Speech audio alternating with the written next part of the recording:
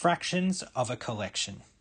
Fractions of a collection is also known as fractions of whole numbers. This is where we have a group of items, so it can be 6 items, 8 items, 53 items. It's a whole number group, and then we want to find a fraction of that. So we want half of 24 or a third of 16 or whatever the case might be.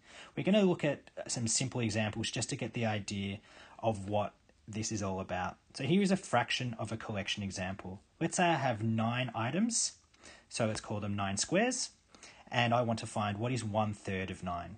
So very simply, I would need to break my 9 into 3 equal groups, because that's how I can create thirds. Thirds is cutting something up into 3. So it becomes a divide by 3.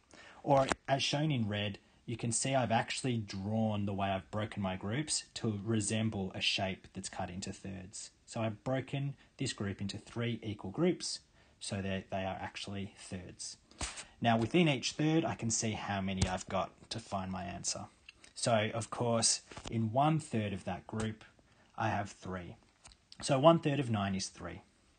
I can go further with this by keeping it broken into thirds. If I wanted to solve 2/3 of 9, this one is a little bit more sophisticated because it's not just finding 1/3, it's finding 2/3. I still need to break my 9 into 3 groups to break it into thirds, and then I need to find out what 2 of those groups are. So one group is 1/3, as we discovered earlier. So 2 groups, or 2/3, would be as shown in yellow. So that would be 6.